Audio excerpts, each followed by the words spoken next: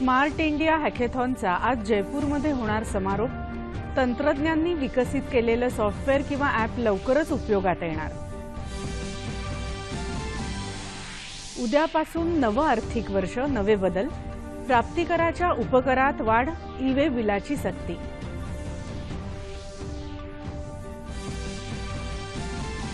करदात्यांच्या सोयीसाठी बँकांचे व्यवहार आज रात्री 8 वाजेपर्यंत सुरू। 2 एप्रिलला मात्र आरटीजीएस एनईएफटी व्यवहार बंद। छत्रपती शिवाजी महाराजांची आज पुण्यतिथी। रायगडसह राज्यभर महाराजांना मानवंदना।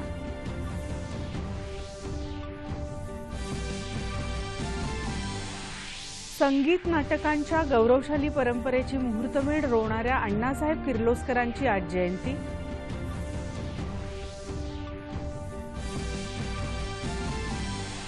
आणि हनुमान जयंतीनिमित्त देशभर संकटमोचनाची आराधना, महाआरती भंडाऱ्यांचं आयोजन। नमस्कार, 4:30च्या बातमीपत्रात मी प्रज्ञा जांभेकर आपलं स्वागत करते। आता पाहूया बातम्या विस्तारानं। अखिल भारतीय तंत्रशिक्षा परिषद I4C पर्सिस्टंट सिस्टीम्स आणि रामभाऊ म्हाळगी प्रबोधिनीच्या वतीनं जयपूरमध्ये आयोजित करण्यात आलेल्या स्मार्ट इंडिया हॅकेथॉन 2018 या उपक्रमाचा समारोप आज संध्याकाळी होणार आहे। हॅकेथॉनच्या अंतिम फेरीत देशभरातल्या 28 केंद्रांवर आयटी क्षेत्रातले विद्यार्थी 27 केंद्रीय मंत्रालय आणि 17 राज्य सरकारांच्या समस्यांवर उपाय शोधत आहेत। प्रत्येक केंद्रावरच्या 3 सर्वोत्तम संघाला संबंधित मंत्रालयातर्फे पुरस्कार देण्यात येणार आहे। विजेत्या संघाला 1 लाख रुपये, तर दुसऱ्या क्रमांकाच्या संघाला 75,000 आणि तिसऱ्या क्रमांकाच्या संघाला 50,000 रुपये पुरस्कार म्हणून देण्यात येतील। हॅकेथॉनमधल्या तंत्रज्ञांनी विकसित केलेल्या सॉफ्टवेअरचा किंवा ॲपचा उपयोग संबंधित मंत्रालयाद्वारे भविष्यात केला जाण्याची शक्यता आहे। उद्यापासून नवं आर्थिक वर्ष सुरू होत आहे। त्याचबरोबर सर्वसामान्यांच्या आर्थिक व्यवहारांशी संबंधित काही बदलही उद्यापासून लागू होणार आहेत। त्यात सर्वात महत्त्वाचा बदल म्हणजे स्टेट बँकेच्या खात्यामध्ये बचत खात्यात दरमहा ठराविक रक्कम नसल्यास आकारण्यात येणारं शुल्क घटवण्यात आलं आहे। त्यानुसार शहरी भागांमध्ये शुल्क 50 रुपयांवरून 15 रुपये, तर निमशहरी क्षेत्रामध्ये 40 रुपयांवरून 10 रुपये करण्यात आलं आहे। मात्र या शुल्कावर 18% वस्तू आणि सेवा करही लागू होणार आहे। प्राप्तिकरात आता 3 ऐवजी 4% आरोग्य आणि शिक्षण उपकर लागू होणार आहे। तसंच 2 वर्षांच्या विमा संरक्षणासाठी 40,000 रुपये प्रीमियम दिल्यास 2 वर्ष प्रत्येकी 20,000 रुपयांची कर सवलत घेता येणार आहे। ही मर्यादा आता 25,000 रुपयांची आहे। याशिवाय एका राज्यातून दुसऱ्या राज्यात 50,000हून अधिक रकमेच्या मालाची वाहतूक करताना वाहतूकदारांना ई-वे बिल सोबत ठेवावे लागणार आहे। देशात रेल्वे, रस्ते, हवाई आणि जलवाहतुकीच्या माध्यमातून होणाऱ्या माल वाहतुकीला ई-वे बिल बंधनकारक करण्यात आलं आहे। करदात्यांच्या सोयीसाठी रिझर्व्ह बँकेची आणि इतर सर्व बँकांची कार्यालयं आज रात्री 8 वाजेपर्यंत खुली राहणार आहेत, तर इलेक्ट्रॉनिक्स आर्थिक व्यवहार मध्यरात्री 12 वाजेपर्यंत करता येतील। शासकीय देयकं आणि वेतन देण्यासाठी देशभर क्लिअरिंगसाठी विशेष मोहीम राबवण्यात येणार आहे। 2 एप्रिलला सुट्टी असली तरी वार्षिक लेखे बंद करण्यासाठी बँका खुल्या राहतील। मात्र त्या दिवशी आरटीजीएस, एनईएफटी यासारखे इलेक्ट्रॉनिक व्यवहार बंद राहणार आहेत, असं रिझर्व्ह बँकेनं म्हटलंय। परस्परांच्या मुत्सद्यांना देण्यात येणाऱ्या वागणुकीचे सर्व मुद्दे परस्पर सामंजस्यानं सोडवण्याची घोषणा भारत आणि पाकिस्ताननं केली आहे।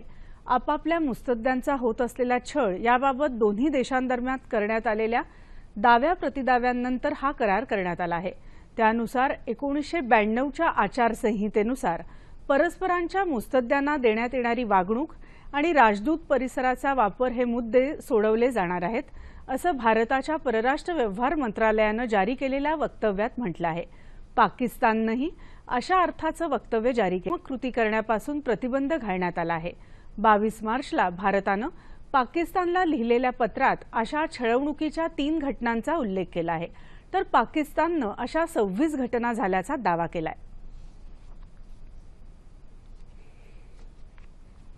दाभोळमधल्या रत्नागिरी वायू आणि ऊर्जा प्रकल्पाचं गॅस टर्मिनल आणि वीज प्रकल्प अशा विभाजन करण्याचा निर्णय केंद्र सरकारनं घेतला आहे।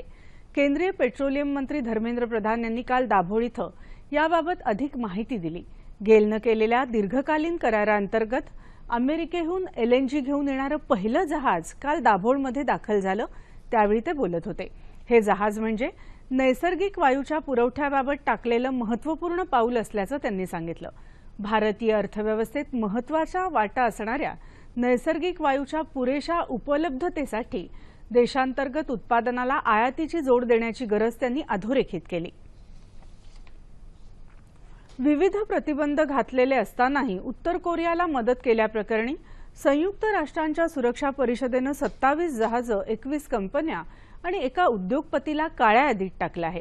अमेरिकेच्या विनंतीनुसार सुरक्षा परिषदेनं उत्तर कोरिया विरोधातल्या सर्वात मोठ्या प्रतिबंधांना मान्यता दिली आहे। यानुसार उत्तर कोरियाच्या एकूण 13 तेल टँकर्स आणि मालवाहू जहाजांना जगभरात बंदी घालण्यात आली आहे। चीनमधल्या 2 तसंच सिंगापूर आणि पनामा इथल्या प्रत्येकी एका कंपनीलाही काळ्या यादीत टाकण्यात आलं आहे। अण्वस्त्रांच्या मुद्द्यावर अमेरिका उत्तर कोरिया दरम्यान चर्चेचे मार्ग खुले होत असताना हे नवे प्रतिबंध घालण्यात आले आहेत। केंद्र सरकारनं प्रधानमंत्री रोजगार प्रोत्साहन योजनेची मर्यादा वाढवत असंघटित क्षेत्रातल्या कामगारांना भविष्य निर्वाह निधी सुविधेचा लाभ देण्याचा महत्त्वपूर्ण निर्णय नुकताच घेतला। या निर्णयानुसार असंघटित क्षेत्रातल्या नव्या कर्मचाऱ्यांचा पहिला 3 वर्षांचा एम्प्लॉयर प्रॉव्हिडंट फंड केंद्र सरकार स्वतःच भरणार असून मूळ वेतनाच्या 12% हिस्सा भविष्य निर्वाह निधीसाठी देणार आहे। 1 एप्रिल 2016 पासून किंवा त्यानंतर नियुक्ती झालेल्या आणि दरमहा 15,000 रुपयांपर्यंत वेतन असलेल्या देशभरातल्या लाखो कर्मचाऱ्यांना या निर्णयाचा लाभ होईल। या निर्णयामुळे 1 कोटी नव्या नोकऱ्या निर्माण होतील असा विश्वास केंद्रीय कामगार मंत्री संतोष गंगवार यांनी व्यक्त केला। ये फैसला लिया गया या पूरा का पूरा 12% केंद्र सरकार वहन करेगी और वास्तव में ये कितना बड़ा कदम है और हमें लगता ही है कि इससे करीब करीब 1 करोड़ नए रोजगार का सृजन होगा जब तक ये योजना हमारी चलेगी। हमारा मानना यह है कि प्रोत्साहन तो मिलेगा ही मिलेगा, 1 करोड़ से अधिक नए कर्मचारियों को इस योजना का लाभ मिलेगा और जो 3 साल की इस पात्रता में 8.33 के दर से अब तक लाभ उठा चुके हैं उनके लिए शेष अवधि के लिए 12% का लाभ मिलेगा।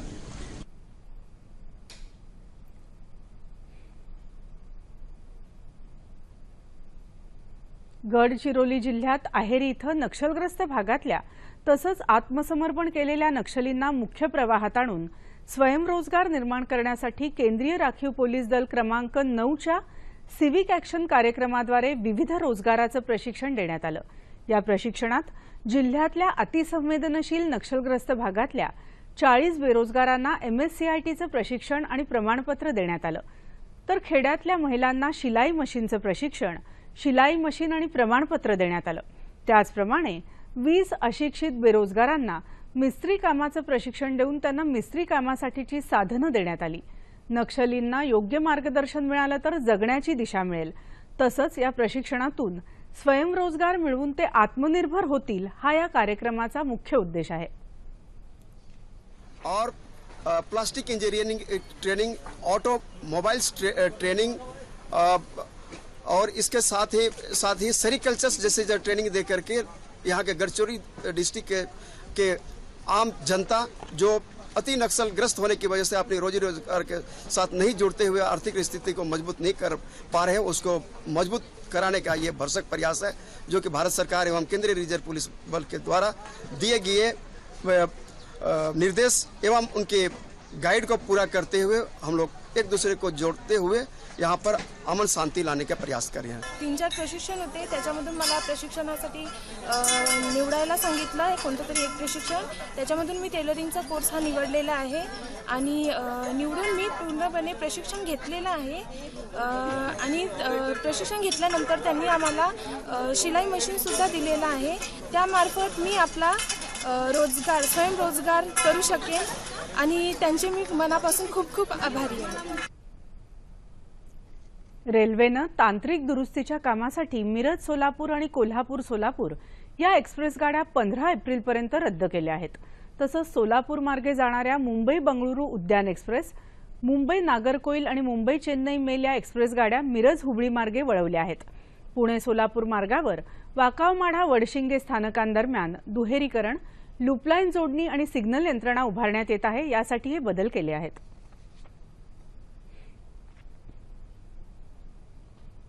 राज्य सरकारच्या रमाई आवास घरकुल योजनेच्या माध्यमातून लातूरमधल्या अनुसूचित जाती आणि जमाती प्रवर्गातल्या नागरिकांचं पक्क्या घरांचं स्वप्न पूर्ण होताना दिसत आहे। लातूर महानगरपालिकेकडून 648 लाभार्थ्यांना पक्क्या घराचं पत्र तसंच बांधकामासाठीचा पहिला हप्ता लातूर जिल्ह्याचे पालकमंत्री संभाजी पाटील निलंगेकर आणि मुख्यमंत्र्यांचे स्वीय सहाय्यक अभिमन्यू पवार यांच्या हस्ते नुकताच प्रदान करण्यात आला। तळागाळातल्या लोकांना घर देण्यासाठी सरकार कटिबद्ध असून कोणताही नागरिक बेघर राहणार नाही असं आश्वासन निलंगेकर यांनी दिलं। जे ज्यांना घरं नाही आहेत अशांचे प्रस्ताव मागवणे, त्यांना मान्यता देणे आणि त्याचा शुभारंभ करणे ही भूमिका आणि महानगरपालिकेने घेतली। या योजनेअंतर्गत लातूर शहरासाठी गेल्या 3 वर्षात 1300 घरांना मंजुरी मिळाली आहे। त्यापैकी 492 घरं बांधून झाली आहेत। या वर्षात 793 घरांना मंजुरी मिळाली असून त्यापैकी 145 घरांचं बांधकाम सुरू आहे। या योजनेतून प्रत्येक लाभार्थ्याला 2.5 लाख रुपयांचा निधी मिळणार आहे। टोटल अमाउंट आहे 2.5 लाख रुपये। मला 50,000चा हप्ता मिळालेला आहे। 5 हप्ते मिळाले, 40 हजाराचे 2 लाख रुपये मिळाले। पूर्वी पत्र्याचं घर होतं, आता स्लॅबचं घर झालेलं आहे। शासनाच्या निधी पूर्ण मिळाले आपल्याला।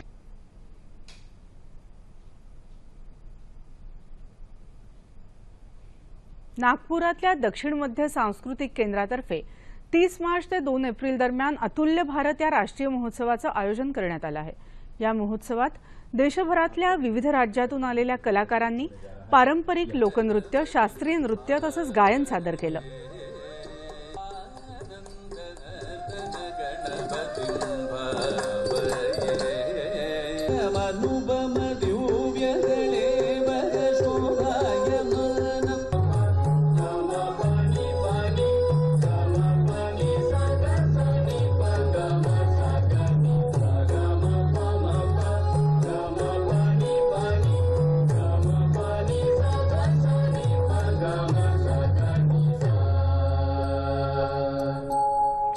या महोत्सवात स्वादिष्ट व्यंजन, हस्तशिल्प प्रदर्शन तसंच विक्री स्टॉल्स उभारण्यात आले आहेत।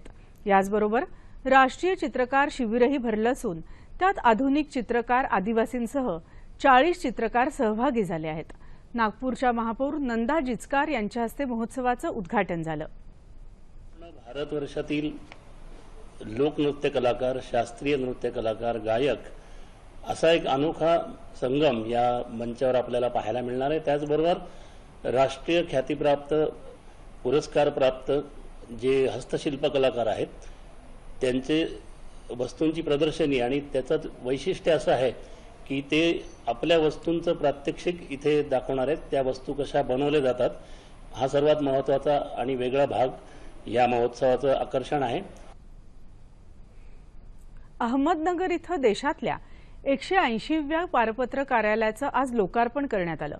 यापूर्वी देशातल्या मोठ्या शहरात फक्त 80 ठिकाणी पारपत्र काढण्याची सुविधा होती। मात्र आता या कार्यालयांच्या वाढलेल्या संख्येमुळे वेळ, पैसा आणि श्रमाचीही बचत होणार असल्याचं खासदार दिलीप गांधी यांनी यावेळी सांगितलं। लवकरच प्रत्येक लोकसभा मतदारसंघात म्हणजे देशातल्या 543 मतदारसंघात पारपत्र सेवा सुरू करण्याचा सरकारचा मानस असल्याचं परराष्ट्र सचिव ज्ञानेश्वर मुळे यांनी सांगितलं। महाराष्ट्रात जे एकूण नवीन 20 पासपोर्ट कार्यालय आपण जाहीर केलेले आहेत त्याच्यातलं एका आठवड्यात आपण हे 3रं उद्घाटन या ठिकाणी घेतो आहोत। या आठवड्यात 26 तारखेला जालन्यामध्ये उद्घाटन झालं, 29ला बीडमध्ये झालं आणि आज जे आहे 31 तारखेला आपण अहमदनगरचं उद्घाटन करतो। हनुमान जयंतीच्या निमित्तानं भारत सरकारनं या शहराला, या जिल्ह्याला दिलेली ही एक छोटीशी भेट। कापूस म्हणजे पांढरं सोनं। यावर्षी राज्यात गुलाबी बोंडअळीचा प्रादुर्भाव वाढल्यानं कापसाच्या उत्पादनात मोठी घट झाली। त्यामुळे शेतकरी हवालदिल झाला आहे। बोंडअळीवर नियंत्रण मिळवण्यासाठी परभणीच्या वसंतराव नाईक मराठवाडा कृषी विद्यापीठाच्या वतीनं विकसित केलेल्या ट्रॅक्टर चलित मोबाईल शेडर यंत्राचं प्रात्यक्षिक आज जलालपूर इथं शेतकऱ्यांना दाखवण्यात आलं। या पद्धतीमुळे बोंडअळीच्या प्रजननाला आळा बसतो आणि बोंडअळीचा प्रादुर्भाव कमी होतो असं संचालक डॉक्टर प्रदीप इंगोले यांनी यावेळी सांगितलं। या प्रात्यक्षिकाच्या वेळी कृषी क्षेत्रातले अनेक मान्यवर आणि मोठ्या संख्येनं शेतकरी उपस्थित होते। केंद्र सरकारचा चित्रपट विभाग आणि मुंबईतल्या रॉयल थाई कॉन्स्युलेट जनरलच्या वतीनं मुंबईत आयोजित थाई महोत्सवाचा आज समारोप होणार आहे। 3 दिवसांच्या या महोत्सवात विविध प्रकारचे लघुपट, चित्रपट, भयपटाबरोबरच अॅनिमेशन फिल्म्स दाखवण्यात आल्या। विनोदी नाटकाची मेजवानीही रसिकांना मिळाली। या महोत्सवात मुंबईकरांना थाई चित्रपटांसोबतच खाद्यप्रकार, सांस्कृतिक कार्यक्रमांद्वारे थाई संस्कृती अनुभवायला मिळत आहे। गेल्या वर्षी पुण्यात थाई महोत्सवाचं आयोजन करण्यात आलं होतं।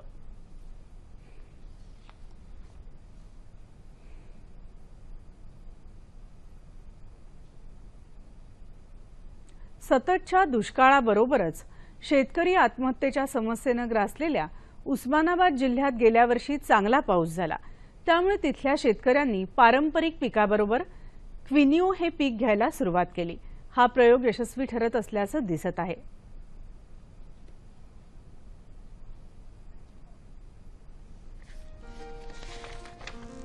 क्विनिओ हे पीक प्रामुख्याने अमेरिका आणि लॅटिन अमेरिकेत घेतलं जातं। त्यात प्रथिनं, खनिज आणि लोहाचं प्रमाण चांगले आहे, त्यामुळे आंतरराष्ट्रीय बाजारात त्याला चांगली किंमत मिळते। या पिकाला उस्मानाबाद जिल्ह्यातलं हवामान मानवलं आणि इथल्या शेतकऱ्यांनी क्विनिओचं पीक घ्यायला सुरुवात केली। हे पीक मुरमाड, मीडियम अशा जमिनीवर येतं। ह्या पिकाला फक्त चोपवणची जमीन चालत नाही, जिथे चिवड लागते, जिथे पाणी लागते अशी जमीन चालत नाही। हा आपला पहिला प्रयोग आहे आपल्या जिल्ह्यामध्ये ह्या शेतकऱ्यांनी केलेला, आणि ते करत असताना यांनी सरस्वती मेमोरियल ट्रस्ट सोबत एक कॉन्ट्रॅक्ट करून करार करून हे पीक घेतलेलं आहे, आणि करारापोटी यांना 100 रुपये किलो प्रति या दरानं खरेदीचं त्यांनी या कंपनीसोबत करार केलेला आहे। 100 रुपये हा जर भाव आपण जर बाजारामध्ये धरला तर निश्चितपणे इतर पिकापेक्षा हे चांगलं पीक परवडू शकतं। महाराष्ट्रासह राजस्थान, गुजरात आणि मध्य प्रदेशमधले शेतकरीही हे पीक घेऊ लागलेत। एका एकरमध्ये 7 ते 8 क्विंटल उत्पन्न मिळतं, त्यातून किमान 80,000 रुपये मिळतात।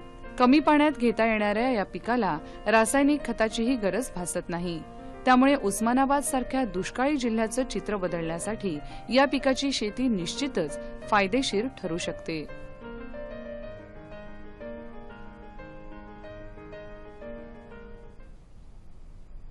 भुसावळ तालुक्यात दीपनगर इथं नव्यानं उभारण्यात येणारा 660 मेगावॅटचा वीज निर्मिती प्रकल्प राज्याच्या विकासासाठी उपयुक्त ठरेल असं प्रतिपादन राज्याचे महसूल मंत्री आणि जळगाव जिल्ह्याचे पालकमंत्री चंद्रकांत पाटील यांनी केलं।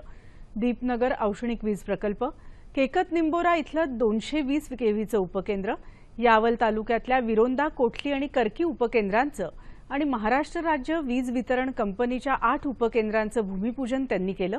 त्यावेळी ते बोलत होते। जिल्ह्यात सौर ऊर्जेच्या माध्यमातून दुर्गम आदिवासी पाड्यांवर वीज पोहोचवण्याच्या प्रयत्नांचा फायदा होत आहे असंही ते म्हणाले। केंद्राच्या सूचनेनुसार 25 वर्षांपेक्षा जुने प्रकल्प टप्प्याटप्प्यानं बंद करण्यात येणार असून पर्यावरणाची हानी न करणारे प्रकल्प उभारण्यात येणार असल्याचं ऊर्जा मंत्री चंद्रशेखर बावनकुळे यांनी सांगितलं।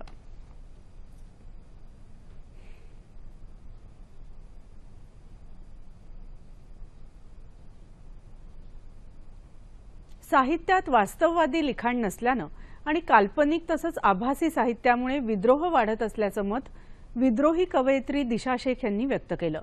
सोलापूरमध्ये आयोजित राज्यस्तरीय कवी आणि काव्य वाचन संमेलनाच्या अध्यक्षपदावरून त्या काल बोलत होत्या।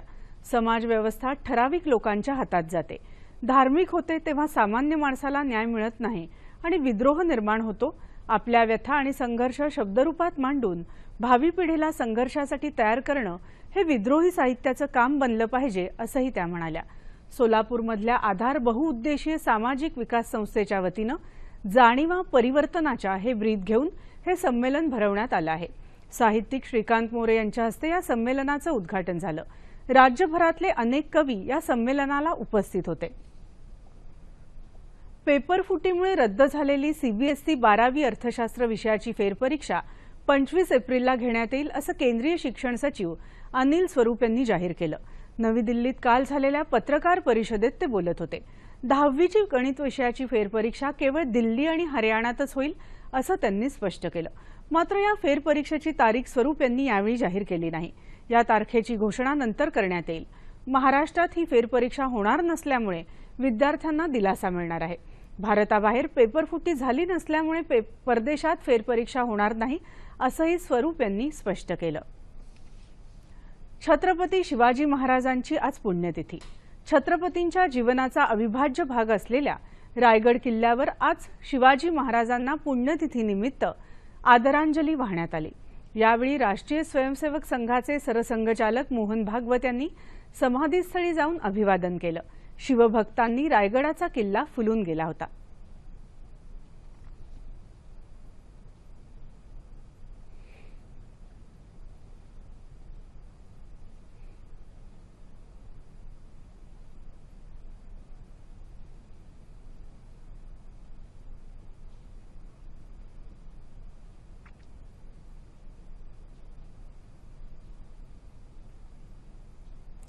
छत्रपती शिवाजी महाराजांचे विचार, त्यांची प्रेरणा देशाच्या प्रगतीसाठी मार्गदर्शक ठरेल असं सरसंघचालक मोहन भागवत यांनी यावेळी सांगितलं.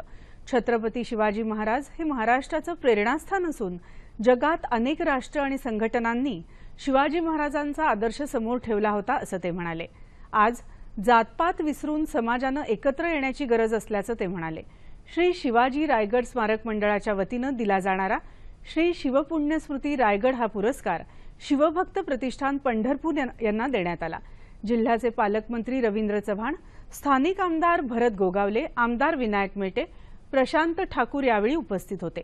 मोहन भागवत यांनी पाचाड इथं जाऊन राजमाता जिजाऊंच्या समाधीचं दर्शन घेतलं. सामाजिक क्रांतीचं ठिकाण असलेल्या महाड इथल्या चौदार तळ्यालाही त्यांनी भेट दिली. मुंबईत विधान भवनातही महाराजांच्या सिंहासनाधिष्ठित पुतळ्याला आमदार ॲडव्होकेट आशिष शेलार यांनी पुष्पहार अर्पण करून आदरांजली वाहिली. यावेळी सचिवालयातले अधिकारी, कर्मचारी मोठ्या संख्येनं उपस्थित होते. मराठीतले पहिले श्रेष्ठ संगीत नाटककार बळवंत पांडुरंग किर्लोस्कर उर्फ अण्णासाहेब किर्लोस्कर यांची आज जयंती. संगीत नाटकांचं युग सुरू करणारे रंगकर्मी म्हणजे अण्णासाहेब किर्लोस्कर. संगीत सौभद्र आणि संगीत शाकुंतल ही त्या काळी गाजलेली त्यांची नाटकं. मराठी भाषेतलं पहिलं संगीत नाटक संगीत शाकुंतल लिहून अण्णासाहेबांनी 1880 साली संगीत नाटकांची परंपरा सुरू केली. वयाच्या 12व्या वर्षापर्यंत कानडी आणि मराठी भाषांचा अभ्यास त्यांनी घरीच केला. नंतर कोल्हापूर आणि धारवाड इथं शिक्षणासाठी राहून मुलकी परीक्षेपर्यंत शिक्षण घेतलं. अल्लाउद्दीनच्या चितूरगडावरील स्वारी, संगीत रामराज्य वियोग ही नाटकंही त्यांनी लिहिली.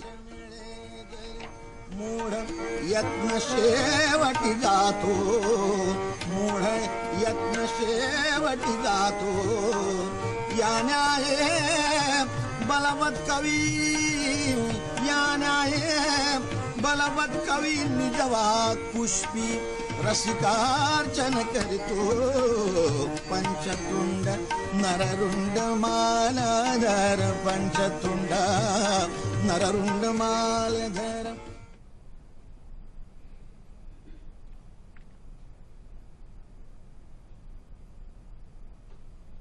निस्सिम भक्तीचं आदर्श रूप असलेल्या रामभक्त हनुमानाची आज जयंती.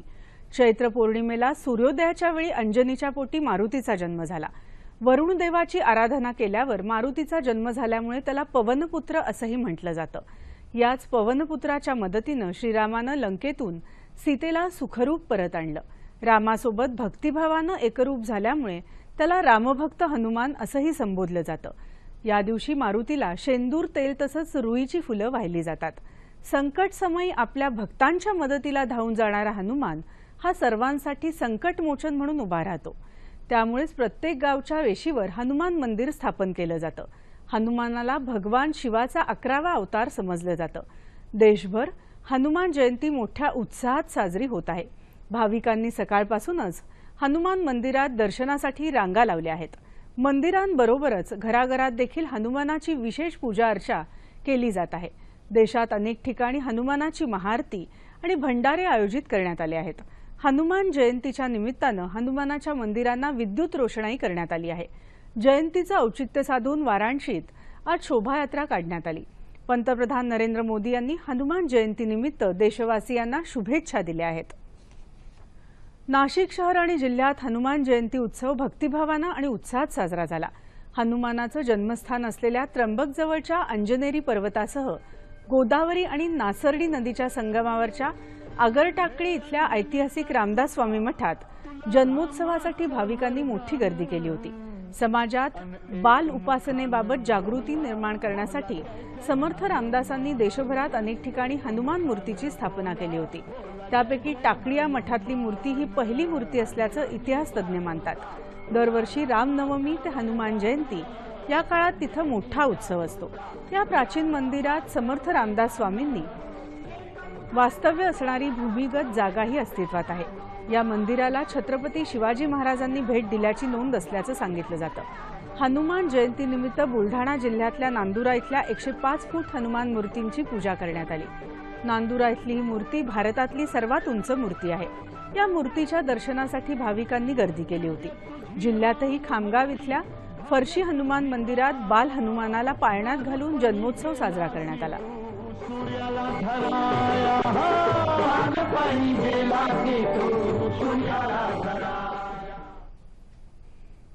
नागपूरमधल्या राजाबाक्षा इथल्या हनुमान मंदिरात भाविकांनी दर्शनासाठी गर्दी केली होती।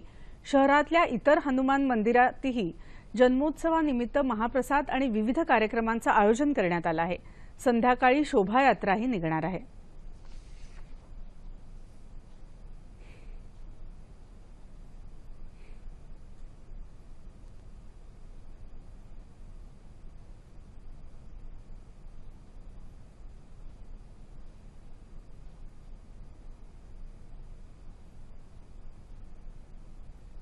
आता क्रीडावृत्त। मियामी खुल्या टेनिस स्पर्धेत आज महिला एकेरीत स्लोएन स्टीफन्स आणि जेलेना ओस्टापेन्को यांच्यात अंतिम फेरीसाठी लढत होणार आहे। स्लोएन स्टीफन्स ही अमेरिकी खुल्या टेनिस स्पर्धेची तर जेलेना ही फ्रेंच खुल्या टेनिस स्पर्धेची विजेती आहे।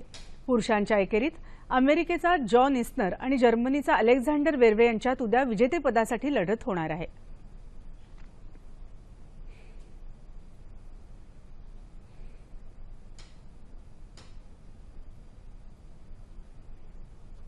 मुंबईत सुरू असलेल्या महिला तिरंगी क्रिकेट T20 स्पर्धेच्या अंतिम सामन्यात ऑस्ट्रेलियानं इंग्लंडचा 57 धावांनी पराभव करत विजेतेपद पटकावलं।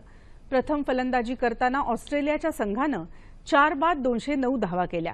कर्णधार MM लँगिंगनं बिनबाद 88 धावा केल्या। तिला EJ विलानीनं चांगली साथ दिली। विलानीनं 51 धावा केल्या।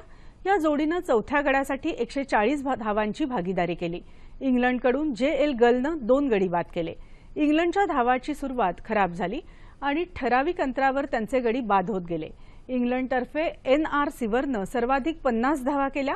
ऑस्ट्रेलियातर्फे M शूट आणि A गार्डनरनं प्रत्येकी 2 गडी बाद केले। इंग्लंडच्या संघानं 9 बाद 152 धावा केल्या।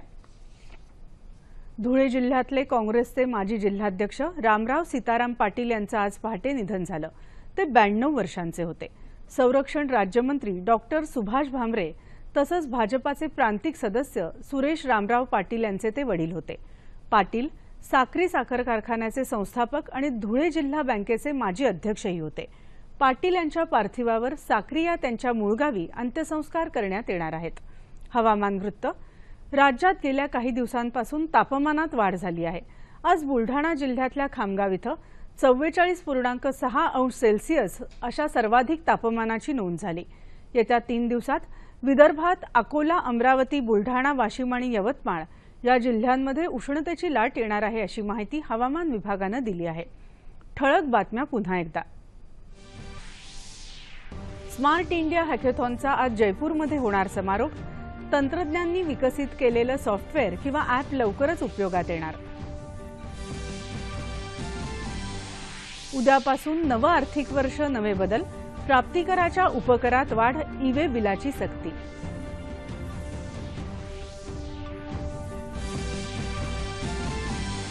करदात्यांच्या सोयीसाठी बँकांचे व्यवहार आज रात्री 8 वाजेपर्यंत सुरू। 2 एप्रिलला मात्र RTGS NEFT व्यवहार बंद। छत्रपती शिवाजी महाराजांची आज पुण्यतिथी। रायगडसह राज्यभर महाराजांना मानवंदना।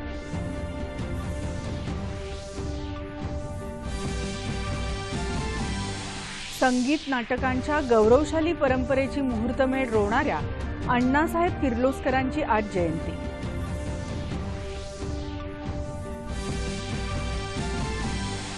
आणि हनुमान जयंतीनिमित्त देशभर संकटमोचकाची आराधना, महाआरती भंडाऱ्यांचं आयोजन.